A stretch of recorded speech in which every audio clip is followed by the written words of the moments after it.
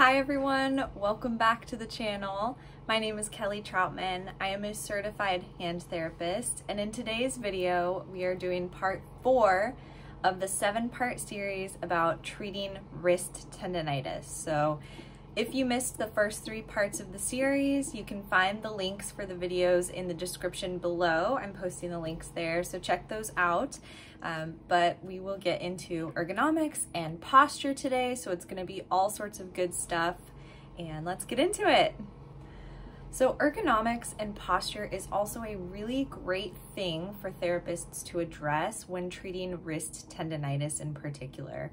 And when I say ergonomics, I'm not just talking about the office athletes or people who work desk jobs, right? Ergonomics refers to anything and everything that we do in a day, setting up the environment to fit our bodies and using correct posture and body mechanics when doing those tasks.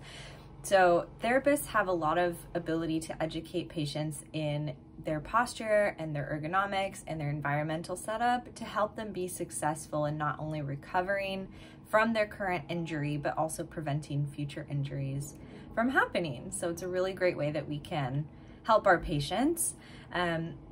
I typically like to have my patients have somebody that they know, a coworker, a friend, a family member, take pictures of them while they're at their work environment. So you have to figure out, do you think the workplace is a problem for them? Is that an aggravator for them? And that could be, anything that they're doing repetitively.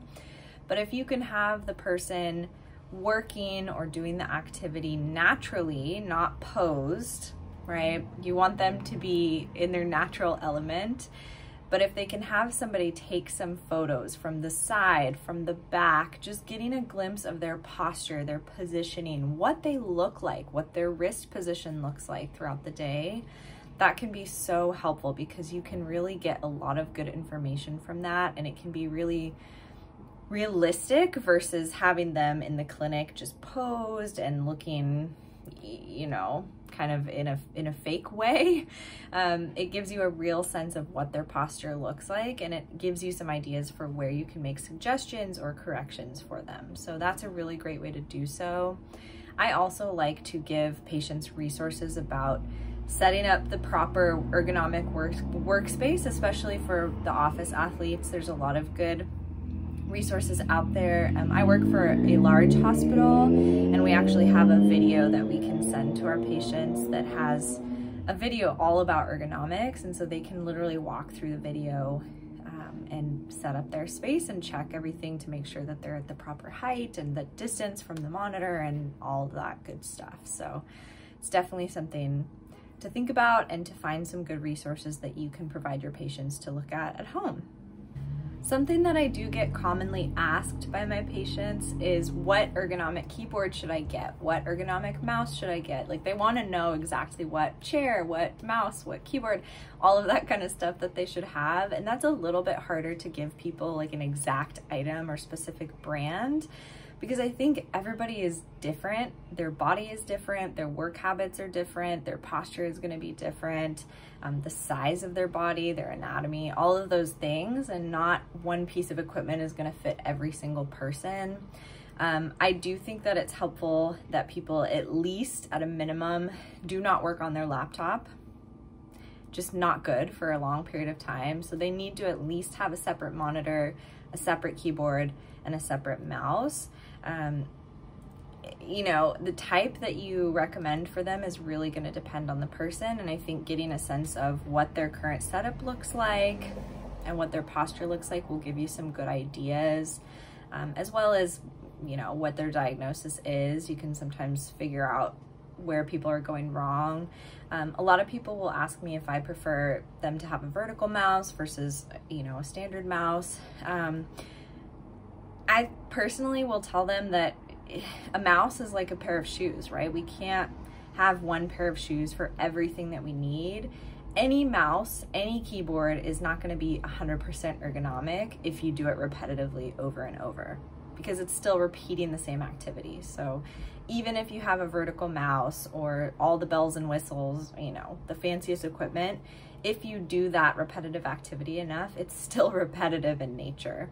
So I think what I typically recommend is finding something that feels comfortable for you, that doesn't put excess pressure on the wrists. Especially with mousing or keyboarding, people tend to kind of plop their wrists down and type, or plop their wrists down and mouse. So I typically recommend find something that doesn't allow you to do that. Maybe roll up a dish towel in front of your keyboard so that your wrists hover above the keyboard instead of resting them down. And be careful about those little gel pads, because people tend to just put lots of weight there. And same thing with the mouse. You know, you really should not be using your pisiform as the pivot point. You should be moving your whole arm to mouse. So those are the things that I typically instruct patients in with any setup that they have. I also like to advise that every time they're thinking about what they're gonna type, they flip their hands into a supinated posture and then go back to typing, just to offload the tissues, give themselves a little bit of a break, and prevent them from resting or crashing into the keyboard all day long. So I find that that's typically helpful. So it's really gonna depend on your patient, their preferences, their funding, if work is gonna pay for it or not, if they're gonna have to pay for it, and what fits their home setup or their computer setup at work the best. It's really just gonna be individualized. So I don't think it's easy to give people a specific brand, but yeah, that's kind of where I lie on that. And then the other important part of ergonomics and posture is posture, right? I think that most of us, if we are stationary, seated, if we're doing an activity long enough, we kind of end up doing this whole little like gremlin pose. At some point during the day, we get lazy. We let our shoulders roll internally and anteriorly. We let our neck and our chin kind of tuck anteriorly, forward head posture, all that kind of good stuff that puts us at more risk for repetitive strain or increased painful symptoms or other injuries. So we want to really encourage people to have nice posture throughout the day. So I tend to find that the majority of people have tightness in their chest, their pec muscles, their anterior shoulder, because we are always doing things in a forward plane. Those muscles tend to be tight on 99% of people that I've worked with. The back muscles, the scapular muscles, the rotator cuff, our rhomboids, the latissimus, lower trap, all that stuff tends to be weak on most people just because we're not typically using them as much as the anterior muscles. So I find that the perfect balance is to stretch the chest throughout the day and to strengthen the back throughout the day. So I tend to recommend doorway stretches. I tell people, you know, every time you walk to the bathroom, take a quick second, get your arms up, lean through that doorway, stretch out your chest, your pecs. You can also do foam roller exercises where you're laying down on a foam roller and you're doing some snow angels or letting your arms hang out in a T, touch the floor, not engaging the chest. That's the most important part. If your hands do not touch the floor, you're just working your chest muscles. That's not what we want. So the hands need to rest on the floor. You want to do that several times throughout the day because, again, when we're repetitively working for 8 to 10 hours, it's a lot of time for our chest to get tight. I also tend to recommend retraction exercises. So I like to do chin tucks for patients, which I like to call it the double chin exercise because it gives you a little bit of that double chin effect.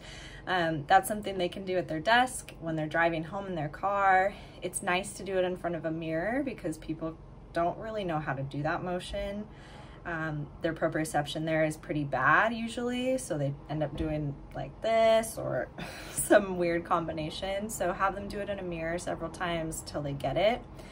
I also give them scapular retraction, so thinking about squeezing that pencil in between your shoulder blades, pulling the scapulas down and back in their pockets.